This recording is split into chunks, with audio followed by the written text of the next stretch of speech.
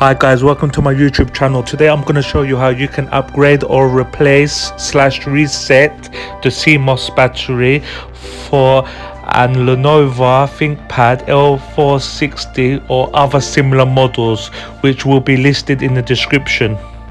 Okay, I will begin now. So turn the laptop on the other side, remove the battery,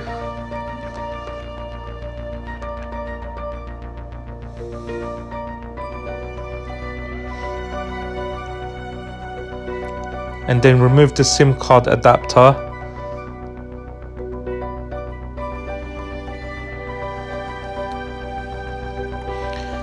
And then you need to undo all the base screws, so as shown in this diagram here. So once that's done, and then you can use a tool to unclip the edge of the casing. I use something like this. You can use a spudger or a pray, that's what they're called. So just unclip all this. I've done this already.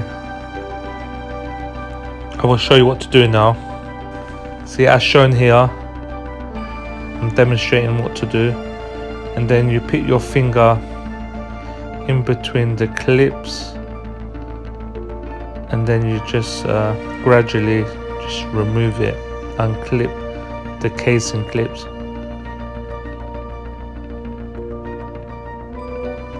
and then the back cover will remove as shown here. Now you got access to the motherboard with all the hardware components. So this is where your CMOS BIOS battery is located. You just remove this connector and you just pull out the battery. Here is your RAM slots, 2 times DDR3. I will show you now how to upgrade. So you get the memory, as you can see, it's DDR3 memory, and it's a low voltage, by the way. So DDR3L, L means low voltage.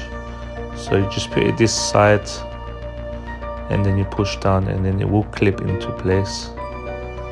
And that's it. That's your RAM upgrade completed. So now let's move on to the hard drive / SSD. To upgrade, all you need to do is remove this screw here, and then you lift up, and then you just pull it out from the connector. So this is a 2.5-inch SSD, easy to replace, vice versa really. Okay guys, I hope this video helped.